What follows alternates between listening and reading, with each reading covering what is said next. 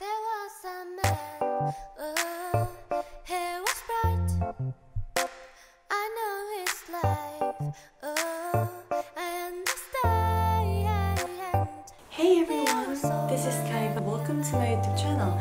Today I have done some Indian makeup. I really tried to make some Indian vibe here in Seoul, South Korea, which you should understand me a little bit, while I tried my best. So if you look at my makeup look today, I have some yellow, green and blue. I got inspired from the India's national flag because they have like yellow and green in their flag. I used some yellow, blue, which makes some natural green by the mixture of that two colors, and some bold lip makeup because India's makeup is really bold and fashionable and really like full of charisma, and I like that. So if you're interested, just continue. I'll first draw the red dot, the bindi, on my glabella.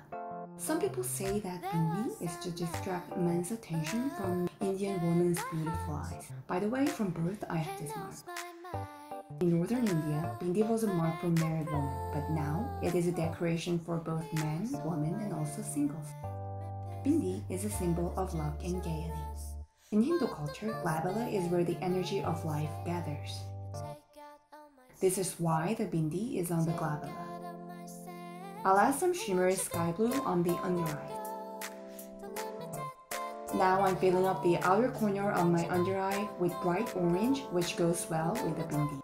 I'm drawing base eyeline, which is going to be a guide for the real black eyeline. Now I'm taking my secret step, the underline. If I want to make the look more dramatic, I always do this. Then I'll draw one more layer of line on the top of the line I've already made using the soft liner.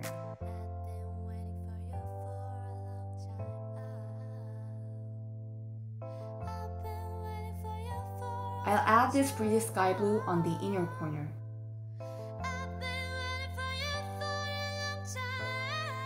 For the blush, I'll use the same yellow I've used on my eyes.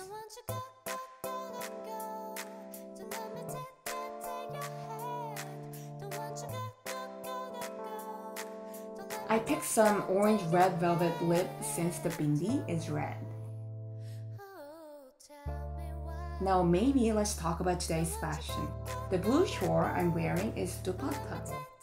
Dupatta is a traditional Indian scarf for women.